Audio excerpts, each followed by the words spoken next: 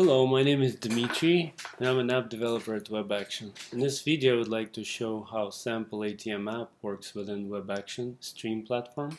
WebAction platform gives you an ability to process complex events in real time, correlate multiple data sources using SQL-like language, and deploy them in scalable environment. ATM application uses a combination of predictive analytics and rules based on knowledge of data to alert ATM technician about a possible machine outage.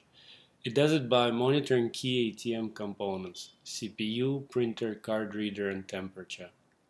The application also reads data about ATM transactions and historical data about its behavior in the past.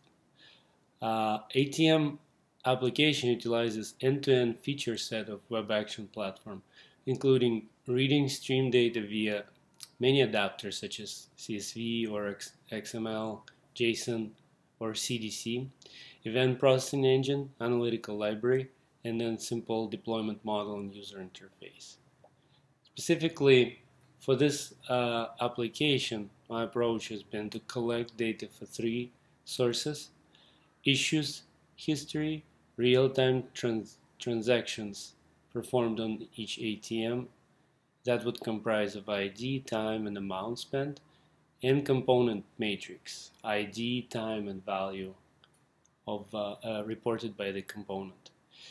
It would then train model in real time on interval of last 20 minutes of data and then generate linear coefficients that show trend for each ATM component.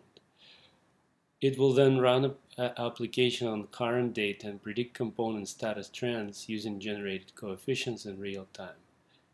At the same time, it'll find out if number of transactions qualifies the ATM activity traffic to be hot, warm, or cold, and then it'll intersect the findings and send alerts to user interface. UI consists of 3 pages: summary, that shows overview of all locations being monitored. So in here you can see that we're monitoring 5 locations and 21 ATMs. 20 of them are cold, 1 is warm, there are no hot. And then you can see most critical component status predictions for the next 20 minutes, and then components overall status, and then details in the table on the right. And then on the left you can see a map with locations. So there's location all the way in Alaska and then in central United States, and their statuses are changing in real time. If you hover over one of them, you can see its ATM IDs, in this case 64. It's in Tucson, Arizona, and it has critical or warm. In this case, everything is normal. So a second ago it had critical temperature. Now it's critical again, for whatever reason.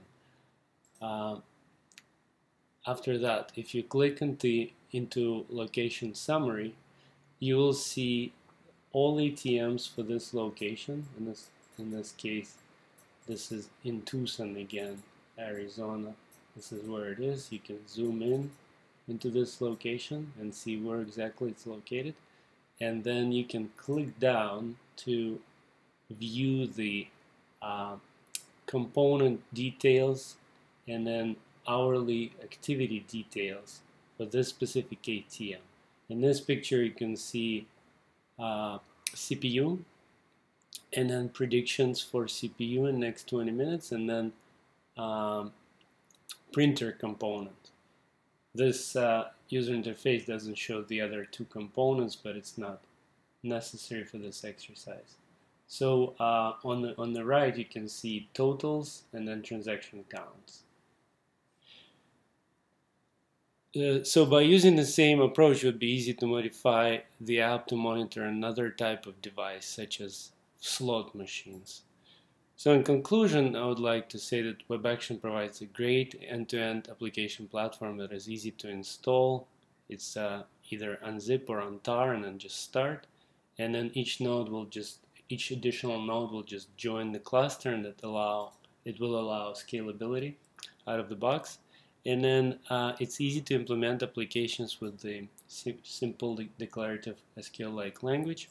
And it's also easy to reuse or modify the app to repurpose it for some other usage.